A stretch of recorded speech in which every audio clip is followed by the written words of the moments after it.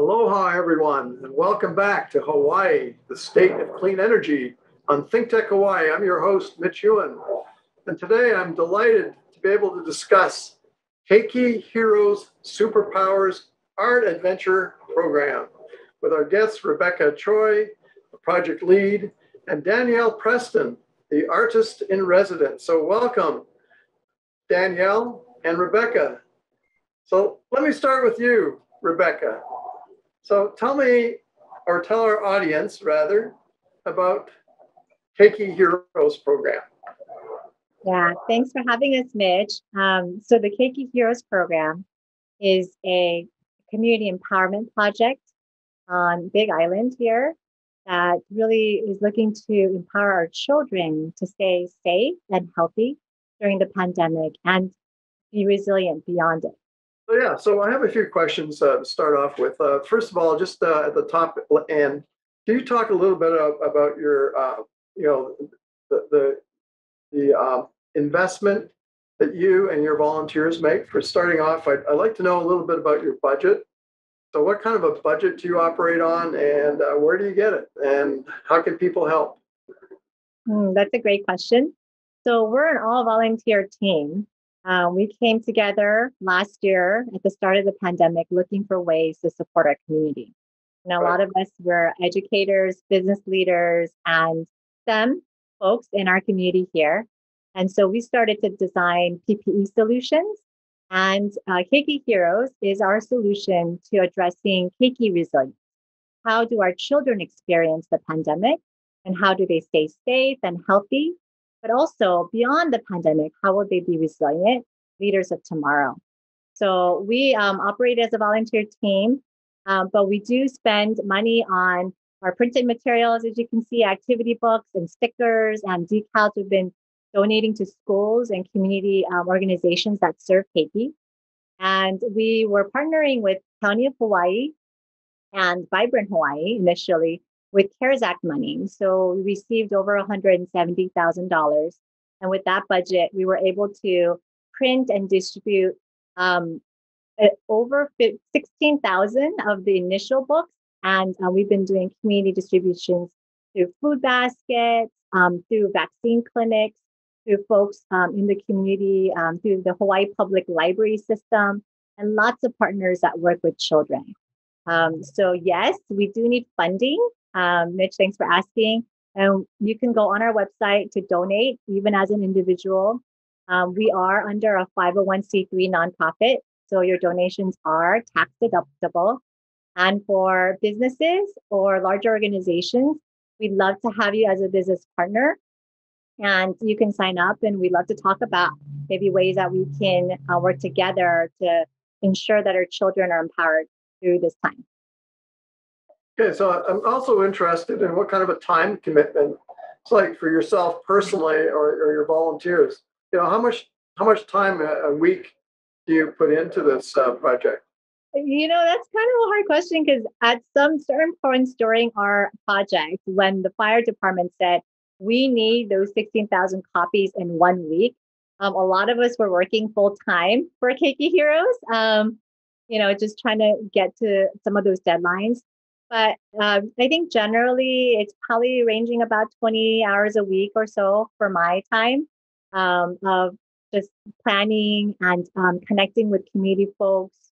And right now we're really looking to help our children and our ohana around how the vaccinations will work for children as they roll that out. So things like that. But it really does vary. But I'm really excited that I get to spend this time investing in our children.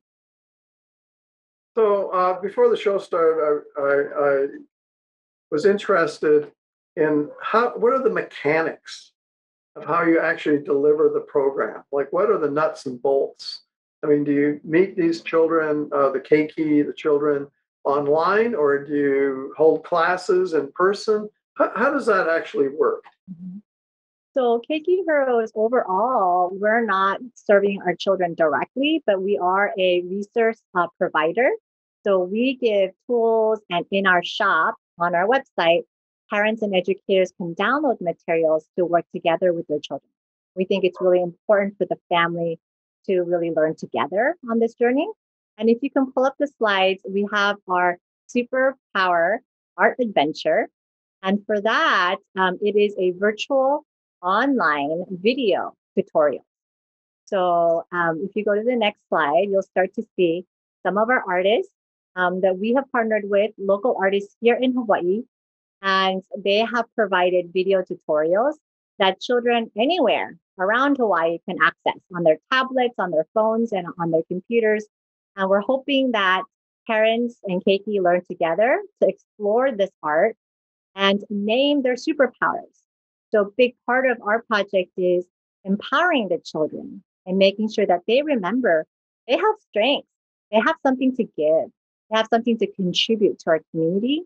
And by exploring art, which is a healing mode of expression, that they get the opportunity to say, oh, I think this is my superpower and this is what I can contribute to my ohana and community. That's really great. So let's go to slide 6. So Danielle, the artist in residence. So we talked a little bit about before coming on the show, and like a top level thing before you launch out is, I was asking you about how art develops thinking skills, imagination, expressing opinions. Would you care to comment on that? Yeah, so I think art is a facilitation for children to become more aware of their own feelings and their environment and also the people around them. And it allows them to play with the way that they think and feel in a way that's tangible and accessible to them. I also believe that art is a wonderful tool to create wonder and to encourage that and then to encourage curiosity. And what's been your experience with this program? Is this hitting a bell? Is this ringing a bell with the kids and with the parents? Yes. So when I was asked by Rebecca Choi to join the program as an artist, I was overjoyed because of the ideals and what the goals are and how we want to facilitate this organization to allow the Keiki to feel more connected and to feel that they have a place within their communities and to recognize their strengths, especially having gone through a whole year of the pandemic. And so we all might be in a state of maybe questioning who we are or what our purpose is in our communities. Oh, as the artist in residence, could you describe your program now? Can we get into the actual nuts and bolts of the art, the various ways you introduce them to art? With the art forms, I guess is the word I'm looking for. Yeah, so I specifically love to share art through collage, and the activity that I provided for the Keiki was a series of collage videos, and in those videos, I walk through with the kids on how to flip through some magazines that are accessible at their homes, and other tools that we use are most likely within their home, so anyone can do it. And I start off with really discussing and bringing into awareness what might be our superpowers, and to really allow the Keiki to reflect and think about what it is that they feel excited about and what makes them feel like themselves. So specifically, I go through 3 different cards. We have a community card, a shadow card, and a dream card. In the community card, the Keiki are asked to look for images in the magazines that illustrate their superpower as a part of their community. So how is their community, what is that to them? What is that in a person? So their family, animals, the environment, or food. How are the things around them taking care of them? And how does their own superpower relate to what's going on around them in their environment and in their families? We have a shadow card too, which is a way for the keiki to think about what they're afraid of. So in our shadows, we may be afraid of being alone. We may be afraid of heights, things like that. And by thinking about our fears, by looking for those images that resonate with us and what we're afraid of, we're kind of looking at the edges and all the different angles of what we're afraid of. And that allows us to kind of play with it, because then the keiki go through and they cut out those images, and then they get to paste them onto a card and make their own sort of story with all of those images. Lastly, we have a dream card, and that's the card where the keiki get to find images that have to do with their big dreams, whether it's going on an adventure somewhere, or maybe it's making more friends or helping people. And then lastly, once the keiki are finished with these collage cards and they have all these images and ideas about what these concepts mean to them, community, shadow, and dream, I ask them to go and share their card with a family member or someone around so that they can talk about it out loud and be personable with the people around them. So do you ask them to write a story based on their shadow card as well? I mean, capture their interaction with their parents or their friends or whatever that they show this card to? No, it's more of a visual practice. It's in the pictures, and it's kind of it feels really accessible with the images, and then they can use their voices and say, well, this is what community means to me, and this is how my superpower is going to allow me to overcome my fear of being alone, or this is what I dream about. So what have been the results? And have there been any, talk to me or tell our audience, are there any things that actually surprised you? In the art making process? Yeah, the results. So, the kind of collages they produced and the ideas they came out with, were there any kind of really novel and imaginative things that even you might not have thought about? So, oh yeah, I'm consistently surprised in the way that keiki think about the things going on around them. I am consistently inspired by what they notice and what's important to them. I really enjoy talking about mind-body connection. And so it's really engaging and personable and fun to hear about how they're feeling about their environment, or how they feel fear in their bodies, wherever that may be happening. And so it's always surprising, and it's always really fun. They how do you draw have that wonderful information? things to say. Oh, sorry. Go ahead. How do you draw the information out of them? Do you they show you their card, their shadow card with their collage, and then what do? Do you ask them questions about it, or how do you interact with them and draw these ideas out of them? So questions are the way to go. Yeah, I love to ask questions. I love to see them look up and then ponder what I've just presented to them.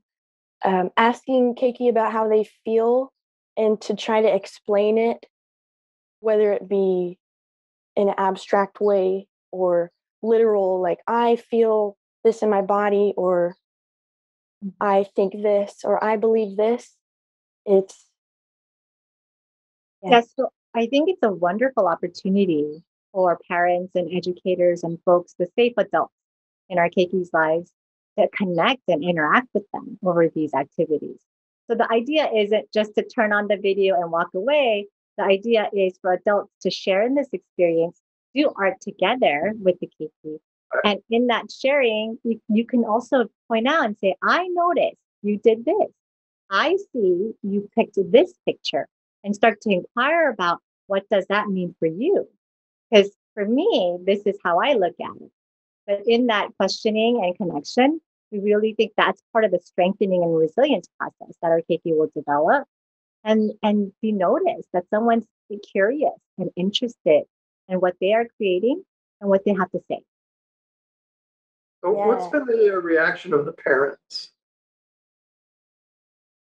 So when we have been sharing this project out with folks, educators and parents alike, I think there's been some real sense of excitement that they get to try art with their kids in a very fun and easy way. No pressure. You don't have to like show anybody or do anything in front of folks. You can do it in the comfort of your own home in the time that makes sense for you. And then I think also for a lot of parents, there's some sense of relief, right? We are having to entertain and educate our children, a lot of them on our own, as a lot of them are still in distance learning mode, are not able to go back full time into in-person instruction. And as summer opens up, so this project has been designed to provide really quality art instruction content, as well as that engagement opportunity within Ohana and maybe a summer school environment, or even with a social pod. If there's a few families that can watch kids together over the summer to sort of provide that childcare through friends, then this could be a really great resource for them to share. So how long does it last? I mean, the program lasts. I mean, you give them an assignment and they do their assignment and then it's a one-shot deal, or is there a continuation to this? Yeah, so we just launched this project on Monday, and we'll be rolling through the end of July. So this is all summer long that Keiki will be able to have access, and we're continuing to add art content. So Danielle is a collage artist, and she does other art forms as well, but there's many different kinds of art. So we have another artist, Noe, who is developing storytelling with physical movement and poses. So she created a story that's really easy for Keiki to understand, and they do poses through it. Also, we have artists who are teaching kids how to look at eyes. Like we may be wearing a mask, but even still, we can communicate with what our eyes say. So let's observe what the eyes are saying, and we can smile with our eyes and be able to notice what people are saying. So lots of different kinds of art, including songwriting. So we have a local musician, Jerry Gertz, who's doing a piece on how to write your own lyrics to a song that you might already know, like You Are My Sunshine or Happy Birthday. We can take that tune and make it into something that is fun for them to express their feelings, their maybe something that's going on for them, and then we can put it to music. Well, that's really innovative. So especially I like the eye one, because that's all we see when we see people now is just their eyes. And like you said, I mean, people can, smile with their eye, or, like not frown, or, take the frown lines out. So Danielle, what about, have you looked at, or are you guys considering putting together a book with all these various artworks that the kids produce? How is there any idea about going and presenting that, or passing it out as like a PDF book or something like that? Rebecca can answer that, but I am really excited about knowing that the kids do have a place to submit their art and that prizes will be available to them for sharing their art and being acknowledged. But what about a collection, Rebecca? Yeah, it's a really good question. We haven't thought about printing anything, but we are asking Keiki to submit their art virtually. So either as a photo, or if it's a song or a dance or movement, as a video. And then we will be holding a community gallery space so that on our website, people can see all of the wonderful art that is being produced by our children. And that's the way that they can contribute too, because I think that would create a lot of joy in our community. And then the last thing, like Danielle said, we are giving the Keiki opportunity to win some goodies. So our business partners, and if you're a business partner who'd like to partner up with us and give out some goodies to Keiki, it's not a contest. We're not judging them on their art, but every child who submits art will get a chance to win something in a random drawing. Let's go to slide 7 and let's talk about how to get involved for artists. And maybe Danielle, do you want to attack that? And then Rebecca, you can jump in as well. Yeah, so we have an email. It says keikiheroes@gmail.com. And then we have a website. Yeah, so on the website, you can find everything. It's really easy to go through. And it's got all photos and imagery there to go through. Right.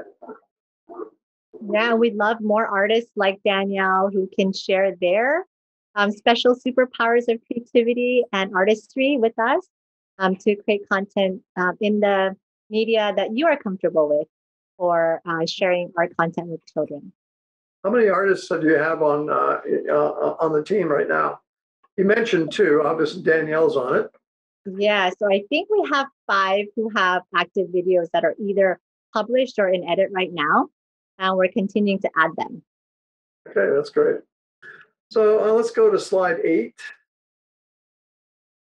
where we talk about how can the business community get involved. So that's probably your shot there, Rebecca. Yes, exactly. So if you are a member of our community, as you know, a business leader or a community leader, we would love your support, either financially donating to support our stipend to our artists. We are paying our artists a small fee for their time and effort because they spend a lot of energy creating these videos. It's probably not enough money to cover it all, but we would like to give them a little token of appreciation. So we're asking business partners to help us do that. And we are providing these incentives, drawings for our Keiki to win prizes. So if you can donate even a gift card or something that you can in kind donate to us so that we can celebrate it with our children, their art that they're sending into us, that would be really awesome. And what has been the response from the business community?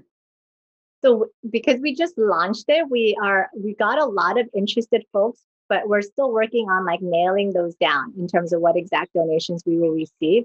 But last time we did this with our Halloween giveaway, we had amazing support from local businesses like KTA Superstores, who's a business partner of ours. Suisan is a business partner of ours. You know, lots of local HPM and folks like that. So we're really kind of expecting them to step up again and partner with us. So how do you get the word out to them? You have a mailing list or an email blast? That's right. We have them on email. We have folks who are part of our business partner community already that are signed up to partner with us. So we set them all the information. And we're continuing to share out via just personal contacts, asking our friends to share with their friends. So if you see what you like here, please share out and also reach out to us at keikiheroes@gmail.com. And we'd love to find ways to connect with you. So I'm on slide 10. And do you want to talk about this slide? It's about vaccines. Yeah, so we wanted to kind of end on a really positive news that we just heard that vaccines will be available. The Pfizer vaccine will be available for 12 to 15-year-olds shortly. So here on the Big Island, we heard that actually the mass vac that will be happening on May 15th will actually be available to 12 to 15-year-olds. And that's run by Hilo Medical Center, and they're pre-registering those Keiki now. So if you are interested, please go hit up the Hilo Medical Center website. But we're really excited about this because we want to go back to school in person. We want our businesses to open up fully. We want to be able to welcome people into our communities. We want to be able to play sports. And we want to do all the things that we love doing. And this is what's going to help us get there as a community. So we are part of an effort to really help get the messages out and opportunities for people to get vaccinated. So yeah, you have a list of questions here. Were those presented to the kids for them to come up with answers? So those are questions that we received from children and Really? Ohana. Yes, about the vaccine and about the COVID vaccine in particular, because it's a little bit different than the ones that kids are used to getting. So we have worked with the Department of Health to answer those questions for our Ohana and Keiki. Okay, so let's go to the last slide because we have contact information here. That's right. That's our Keiki Heroes website. It's keikiheroes.org, real simple. And we're also on Facebook and Instagram. So please follow us. And if you would like to learn more or connect with us about this project, the Superpower Art Adventure, please email us at keikiheroes@gmail.com. That's great. So Danielle, are there any closing comments you'd like to make about the program? We're almost out of time, but I want to give you a chance to talk a little bit more about the art part. So I think that this is just a really wonderful opportunity for Keiki to express their creativity, to feel safe in their curiosities, and to understand that art is accessible and that it's fun and it's a way to express ourselves and to connect. And I hope that the parents can get involved and really learn from the program as well as learn from what their own children have to say and what they're feeling. Yeah, like Art Linkletter says, kids come out with the most amazing things because they are basically free thinkers. Mm-hmm. We haven't forced them, back into the box. They just naturally think out of the box. Yeah. So that's really great. So Rebecca, do you want to give a few final comments? Yeah, thank you for having us. We're super excited about how our community is coming together in this time. Keiki Heroes is all grassroots. And so thank you for being a supporting community. We would love your continued financial support if possible, but also just sharing out so people can have access. I mean, that's a big part of our project is making sure art is accessible and that the information, good information is accessible to everybody. Awesome. Okay, we'll have to leave it there. You've been watching Hawaii, the State of Clean Energy on Think Tech Hawaii. And today we've been discussing Keiki Heroes Superpowers Art Adventure program with Rebecca Choi and Danielle Preston. Thanks for participating, Rebecca and Danielle. Mahalo. And thanks to our viewers for tuning in. I'm Mitch Ewan. We'll be back next week with another edition of Hawaii, the State of Clean Energy. Aloha.